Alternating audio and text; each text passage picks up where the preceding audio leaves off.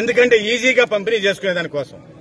అదే మనకి భారతీయ జనతా పార్టీకి గాని జనసేనకు గాని ఈ దేశంలో ఎక్కడ కూడా భారతీయ జనతా పార్టీ 18 రాష్ట్రాల్లో అధికారంలో ఉంటే ఒక్క దగ్గర కూడా మద్యం పంపిణీలు కావచ్చు, డబ్బు పంపిణీ కావచ్చు, ఎలాంటి లేదు. అదేవిధంగా 2019లో జరిగిన ఎన్నికల్లో జనసేన పార్టీ ఎక్కడ కూడా సరే ఒక్క రూపాయి కూడా పంచిన పాపం లేదు.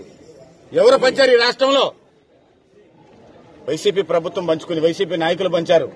వైసీపీ కార్యకర్తల మధ్య డబ్బు పంపిణీ చేశారు. కోట్లాది రూపాయలు పంపిణీ చేసి మీరు గెలుచుకున్నారు.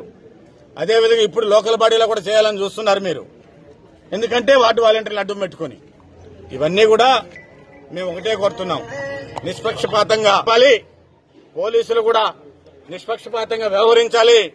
ఖచ్చితంగా పోలీస్ యంత్రాంగానికి మేము హెచ్చరిస్తున్నాం, మీ పద్ధతులు వైసీపీ కార్యకర్తల్లాగా మీరు పనిచేయకండి.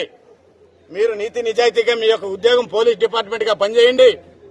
ఆ తర్వాతనే మీకు, లేకుంటే ఖచ్చితంగా మీరు ఇబ్బందులు పడే పరిస్థితి ఉందని చెప్పి పోలీస్ యంత్రాంగాన్ని కూడా మేము హెచ్చరిస్తూ, మరి ఈ రోజు ఈ కాళహస్తి నియోజకవర్గం కదా రాష్ట్రం మొత్తం కూడా జన సైనికులు బీజేపీ నాయకులు కలిసి మరి ఇద్దరు కూడా ఇరు పార్టీలు కూడా ఇప్పుడు వస్తున్న లోకల్ బాడీ ఎన్నికలే కాదు, ఏ కార్యక్రమైనా కూడా నిన్న రాష్ట్ర పార్టీలు రెండు కూడా కలిసి ఒక నిర్ణయం తీసుకోవడం జరిగింది.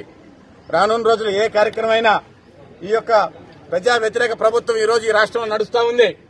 ఈ ప్రజా వ్యతిరేక ప్రభుత్వానికి వ్యతిరేకంగా జన సైనికులు కావచ్చు, భారతీయ జనతా పార్టీ నాయకులు కార్యకర్తలు కావచ్చు, అందరూ కూడా చిత్తశుద్దితో పనిచేయాలి.